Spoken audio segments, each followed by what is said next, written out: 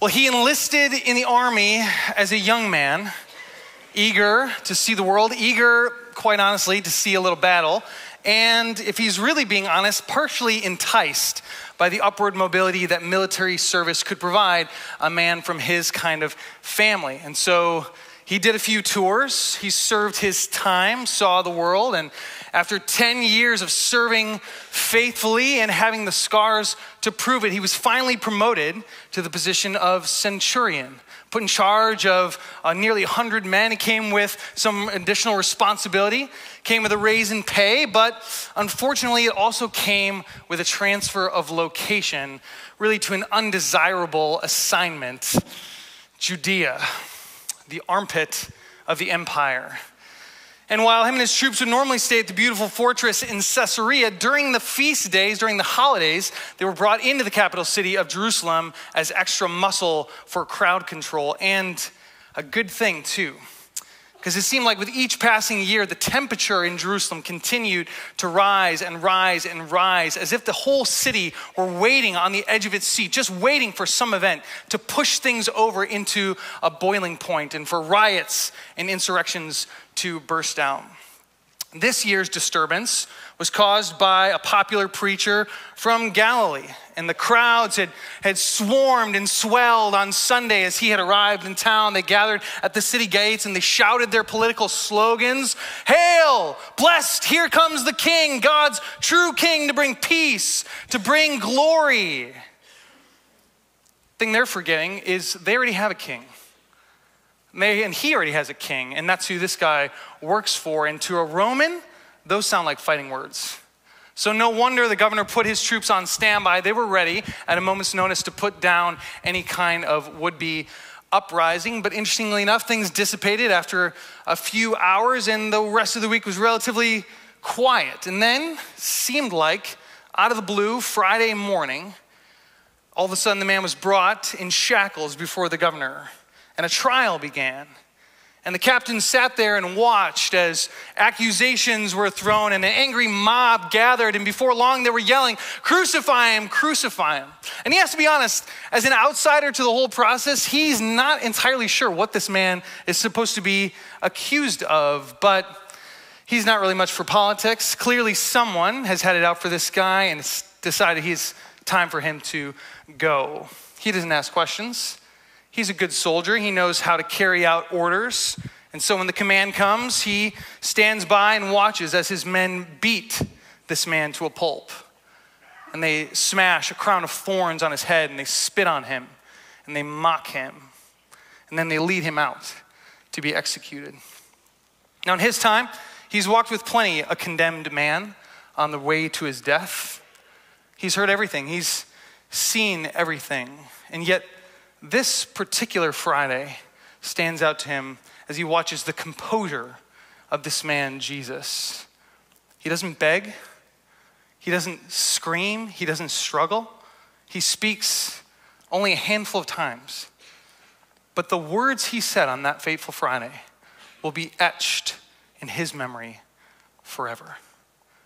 And we want to follow along with the centurion on the road to the cross this evening. So if you have a Bible, you can turn in your Bibles or turn on your Bibles to Luke chapter 23.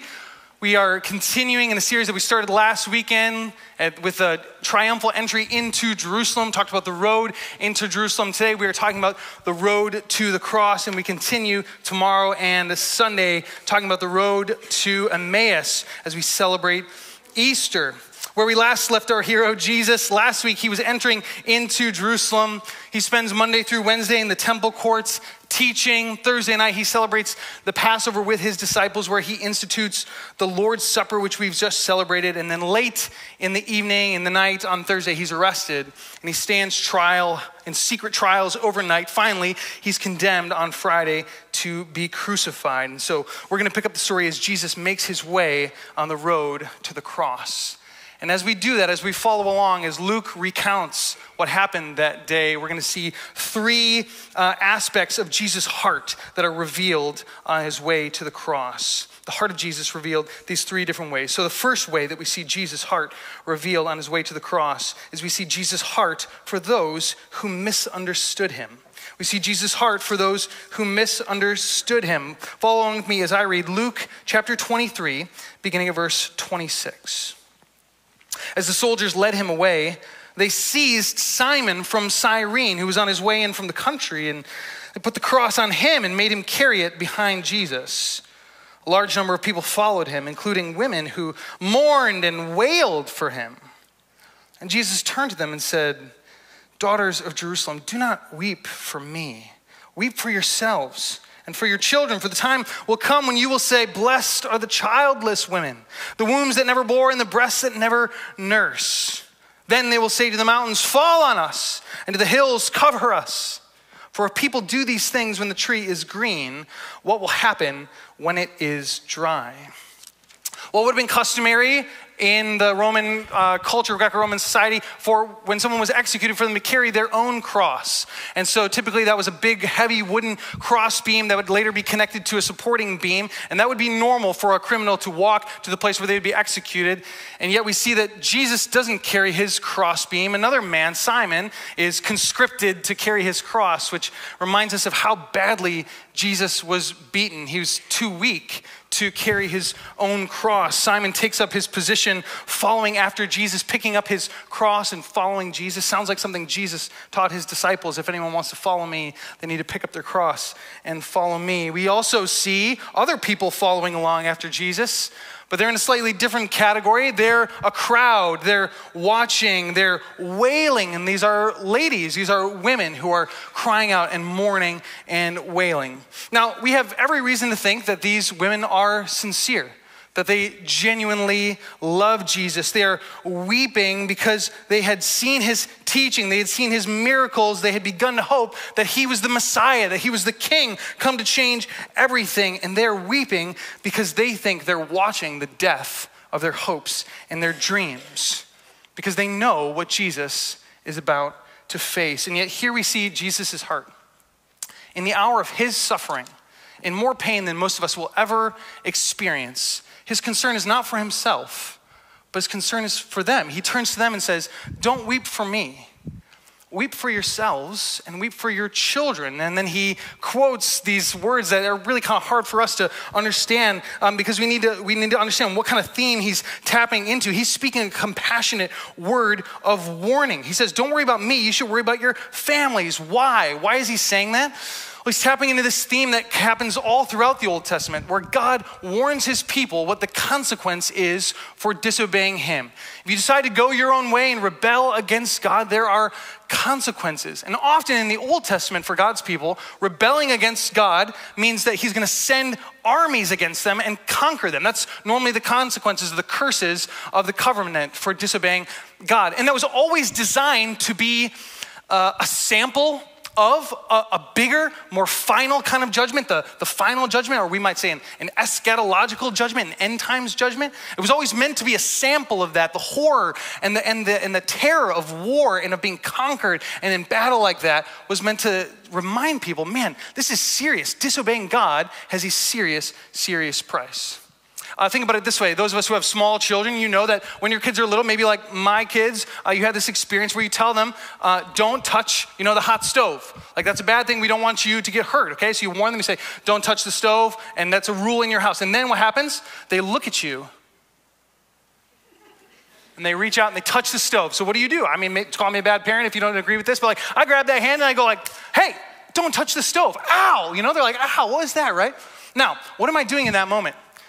Now, getting your hand touching the stove does not automatically kind of like earn you a smack on the hand. What am I doing? I'm trying to get them to associate touching something hot with pain. Because I'm trying to spare them. I'm trying to like show them that like disobeying me can lead to bad things. I'm trying to save you. I'm trying to protect you here, okay? So the smack on the wrist is really a warning. It's a sample of a much worse thing that could happen to them. So too with the conquering that Jesus is warning the people of. He's saying, hey, don't weep for me, weep for yourselves, because you are headed in a bad direction. You need to repent, you need to turn, or you will be conquered. And Rome is going to do that. They're going to come in AD 70, and they're going to burn Jerusalem to the ground and destroy the temple. And many of the people that were here this weekend to celebrate, Passover and all that, they'll be killed, they'll be slaughtered by the Romans.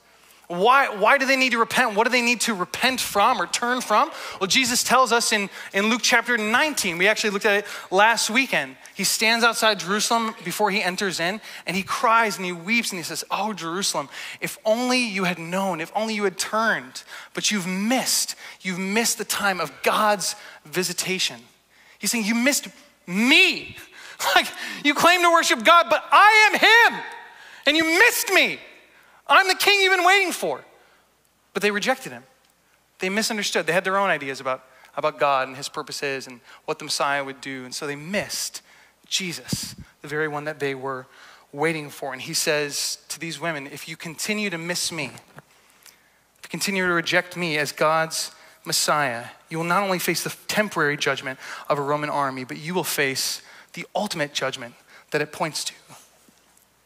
Now, I remember when I was in grad school, when I was in seminary, one of my first classes I took was like some class that I was very excited about. I was getting a good grade in it. I was learning a ton, and I was kind of nervous going into the final exam. As a professor I really liked.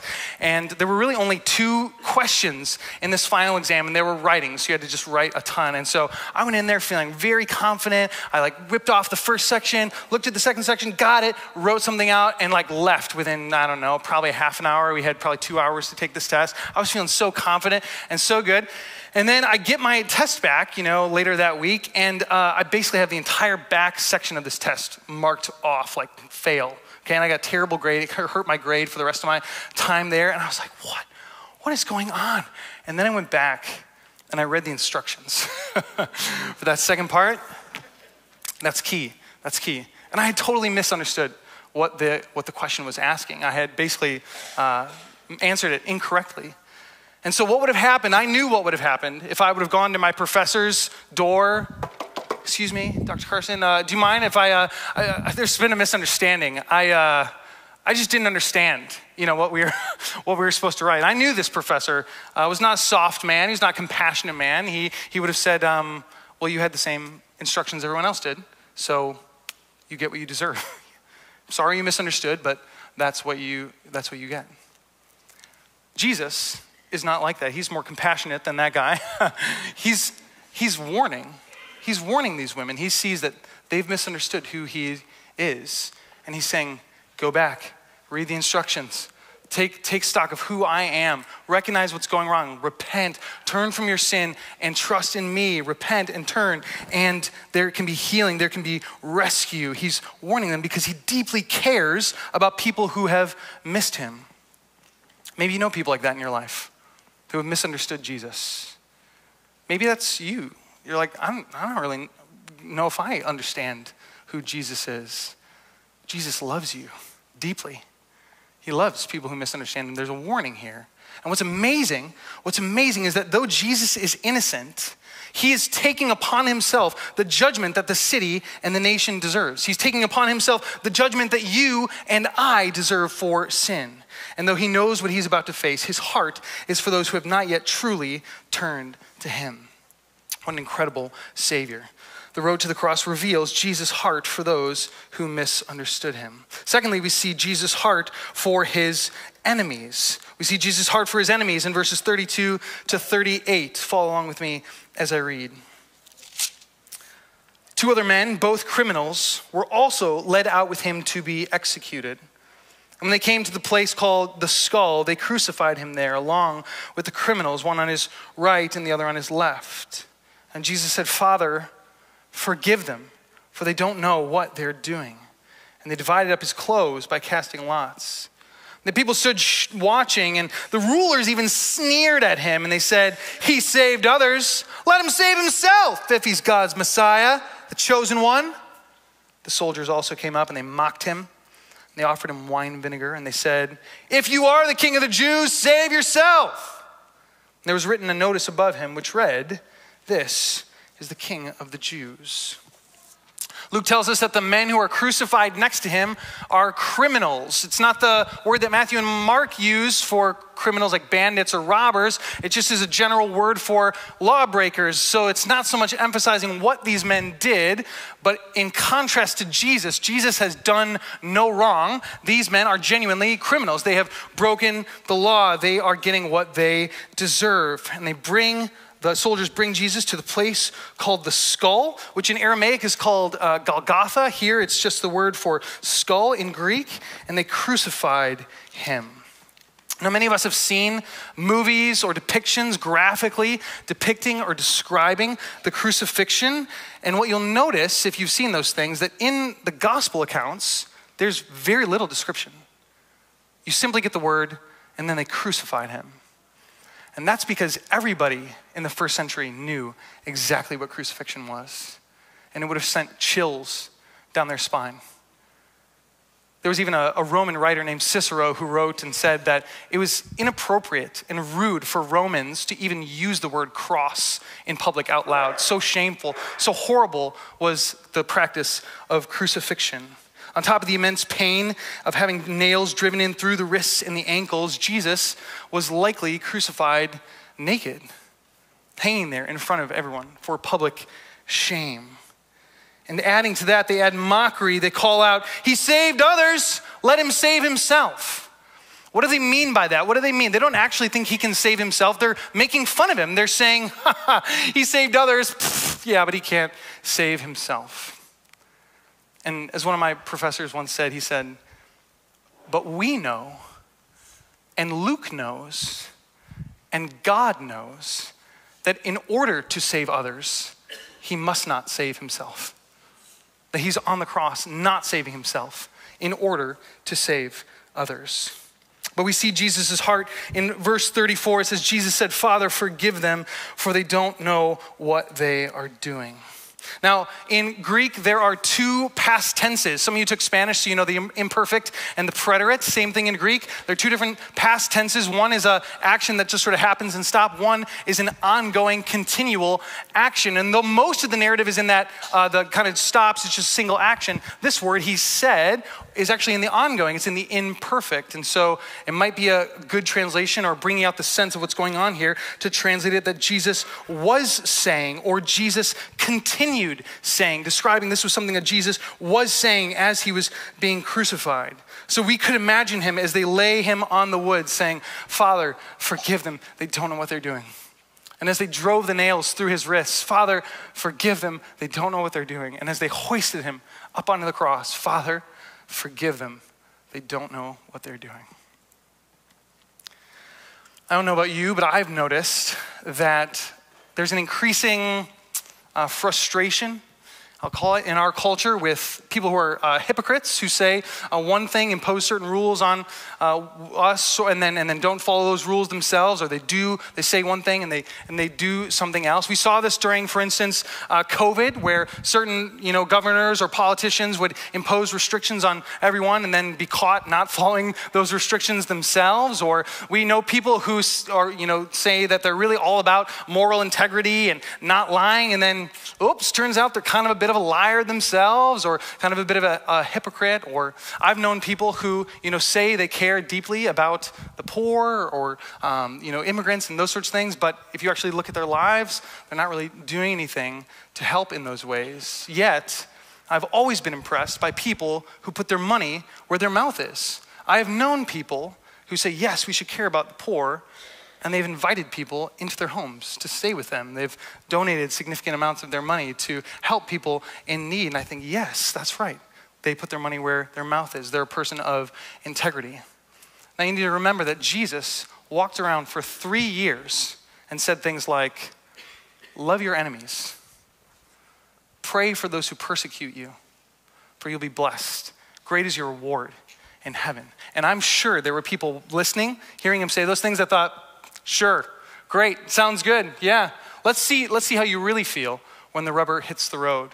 When you're actually pressed, do you actually live up to your own standards, Jesus? And here we see, yes, Jesus keeps his word. His heart is for his enemies. As he's being crucified, as he's being killed by his enemies, he is praying for them, saying, Father, forgive them. They do not know what they are doing.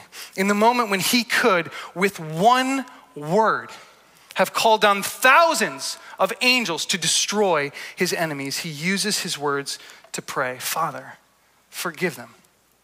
They don't know what they're doing. Why? Because he loves them. Because he loves his enemies. He genuinely wants what is best for them. He looks at those who have their arms crossed in defiance or disobedience, those who are in outright rebellion against him, and he genuinely loves them. Friends, Jesus did not go to the cross for good people. He went to the cross for his enemies. Amen? Amen. And thank God, because that is what we were before we came to Jesus. That we were enemies, hostile towards God in our minds, alienated from him, estranged from him, until we were given the grace and the forgiveness that comes only through Jesus. Thank God, the road to the cross reveals Jesus' heart for his enemies. And finally, we see the road to the cross reveals Jesus' heart for sinners to be reconciled to the Father. We see Jesus' heart for sinners to be reconciled to the Father. Follow along with me in verses 39 to 49. One of the criminals who hung there hurled insults at him. "Aren't you the Messiah? Save yourself and us." But the other criminal rebuked him. "Don't you fear God?" he said. "Since you are under the same sentence, we are punished justly, for we're getting what our deeds deserve. But this man has done nothing wrong." And then he said, "Jesus, remember me when you come into your kingdom." And Jesus answered him, "Truly I tell you, today you will be with me in paradise." And it was about noon, and darkness came over the whole land until 3 p.m, for the sun stopped shining, and the curtain of the temple was torn in two. And Jesus called out with a loud voice, "Father, into your hands I commit my spirit." And when he had said this, he breathed his last. And the centurion, seeing what had happened, praised God and said, "Surely this was a righteous man." And when all the people who had gathered to witness this sight saw what took place, they beat their breasts and they went away. But all who knew him, including the women who had followed him from Galilee, stood at a distance watching these things. At this point in the crucifixion, one of the criminals that's been crucified alongside Jesus joins in the mockery of the crowd. And it's not clear what benefit this could have for him. He's making fun of the guy who's being crucified next to him. "Hey, if you say you're the Messiah, save us too. Save yourself and save us." I think at this point, it's just an act of angry desperation directed towards Jesus. He's just joining in the accusations. But the other criminal recognizes that Jesus is innocent, and he turns to Jesus with one final plea. "Jesus, remember me when you come into your kingdom." And Jesus replied, "Well, hold on now. There's a few things you got to do first. You gotta pray a certain prayer, and you gotta start reading your Bible. That's key. And you gotta join a Bible study. Maybe become a church member. Start giving to the church. That would be good as well." No, what does Jesus say? "Today you will be with me in paradise." Jesus, who can peer into hearts, sees this man, in him, a genuine response of desperate faith. This man has come to the end of himself. He somehow realizes that Jesus is God's true king and knows that a pardon from Jesus is his only hope, and that pardon is granted. And it seems like, well, that's not fair. Like how he got to go through his whole life kind of doing his own thing, and he kind of just like gets a get out of jail free card at the end. That's not fair. How can Jesus do that? How can God do that? That's not fair. And the reason he can do that is because what comes next in the story. It's what Jesus' death is about to accomplish. We see that everything goes dark. It's noon and darkness covers over the land. And that literal darkness, I believe it was literally dark there, points to a spiritual darkness that is going on. Satan and the powers, the demonic powers of this world thought that they had won. They thought they had defeated Jesus. And in that moment, Jesus takes upon himself all the sin, all the evil of the world. He takes upon himself God's righteous judgment for sin. Paul will say it like this: he who knew no sin became sin for us, so that we might become the righteousness of God in him. In that moment, Jesus takes that upon himself, and we see the result. The curtain of the temple is torn in two. The temple, God had manifested his presence there in the Holy of Holies, in this special place that only the high priest could go only once a year. Now the temple curtain is torn in two, symbolizing that access to God's presence, access to a relationship with God is open to all because of Jesus' death, because of what his death accomplished on the cross. That's why he can say to the man, today you'll be with me in paradise. I forgive you. I'm paying for your sins as we speak. And having accomplished the mission for which he was sent, Jesus cries out to the Father, Father, into your hands I commit my spirit. This was Jesus' heart in life and in ministry, especially in his death, making a way for those far from God to be brought into his kingdom. This is Jesus' heart. His heart is to see sinners reconciled to the Father. Now, I've noticed in my own life that as I've gotten older, and especially as I've had kids, I've become a little bit more and more of a softie. Anybody else in that boat? A little bit of a softie? Anybody else here cry at movies? Commercials? Yes, okay, some of us, yeah, okay. Now, I was thinking about this, this idea of Jesus reconciling sinners to the Father, and I was looking for movies that kind of captured this idea, and I started gravitating towards the movie Brave. Anybody see the movie Brave? It's a Disney movie about a Scottish princess, all right? And yeah, it's good. And Merida and her mom, are fighting, and they're at war with each other. And because of some mean, nasty things that Merida says to her mom, and her mom says to her, their relationship is fractured. There's a tapestry that symbolizes their relationship. It's torn in two, and so the two of them are, alienated from one another. And there's the usual hijinks of spells and adventure to try and solve this problem. And the problem of their relationship doesn't get solved until finally, at the end, Merida looks at her mom and she says, Mom, I'm sorry. It's my fault. I did this. And she repents. It's probably the only time in a Disney movie somebody repents, She repents. She says, I'm sorry. And I'm watching this on my YouTube and I'm like, oh, Merida, I love you too. Like my heart is just melting just to see this beautiful, mother and daughter come back in a relationship with one another. Their relationship had been fractured and they're brought back, and my heart is welling up and crying, oh, yes. It just feels right. It feels so right. And I think if that's how I feel, about a stupid cartoon, how much more does Jesus rejoice when those who have been far from God run back to him and God receives them with open arms and says, come here. The prodigal son, some of us know that story, the picture of the father running to the one who's been far off and embracing them. Jesus' heart is to see sinners reconciled to the Father, and that's what we see on the road to the cross. His heart is on display even as he goes to the cross and dies for our sins. Now we see Jesus' heart in this story, and I want you to know that Jesus' heart in this true account is also his heart today. That Jesus still cares so deeply for those who are far from him. He cares deeply for those who misunderstand him, even for those who are his enemies. And so I need to say to you, in a room this size, I have to imagine there are some of us here who are still not sure where we stand with Jesus. Maybe you got dragged here because your parents said it's time to go to church. It's Good Friday, and you're still trying to figure out, do you really believe this stuff or not? And the question before you is, what do you do with Jesus? Is he your Savior? Is he your Lord? Or will you disregard him? It's an either or choice. But I need you to know that Jesus loves you. He loves you deeply. And no matter what you've done, no matter how much of your life you've lived with your arms pushing back against him, or your back turned toward him and saying, I just don't really care right now, Jesus is waiting for you to come to him, to turn, to repent, to say, I'm sorry. It's my fault. I'm sorry for what I've done. I turn to you. Would you forgive me? Thank you for dying on the cross for my sin. I ask you to forgive me, to come into my heart, give me the Holy Spirit, transform me from the inside out. I promise you, if you do that, it will change your life now and for forever. Because like the thief on the cross, what awaits you when you leave this world is paradise.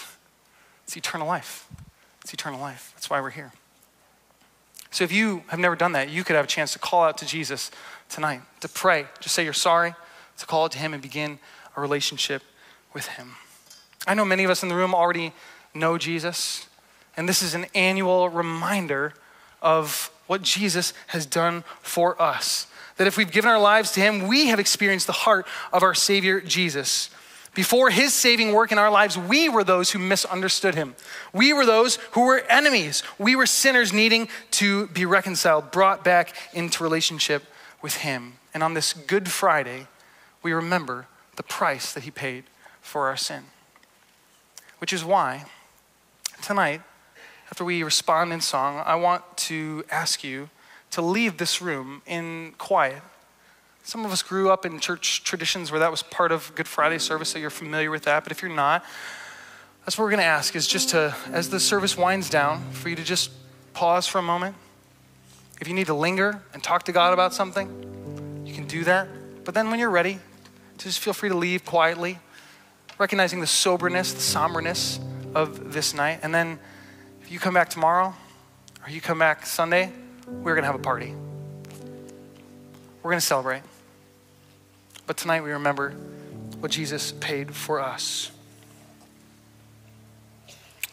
We remember that on this Good Friday, that it was there that Jesus paid it all, that we owe it all to him, that sin had left a crimson stain, and yet he washed it white as snow. Would you bow your heads and pray with me?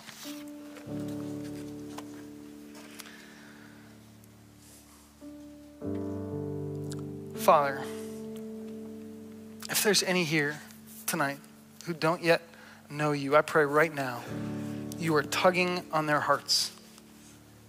You're showing them how desperately they need you, that you are the answer to the questions they've been asking, that you are the peace that they've been looking for, that you are the healing for the shame or the guilt in their lives. I pray that they turn their lives over to you, confess you as their Lord and Savior, Jesus, and know eternal life. Lord, for those of us who know you, would you deepen our gratitude for what you accomplished on Good Friday? Would you fill our hearts with thankfulness and send us out from this place to share with those who desperately need you? We love you. And we pray this in Jesus' name. And everybody said,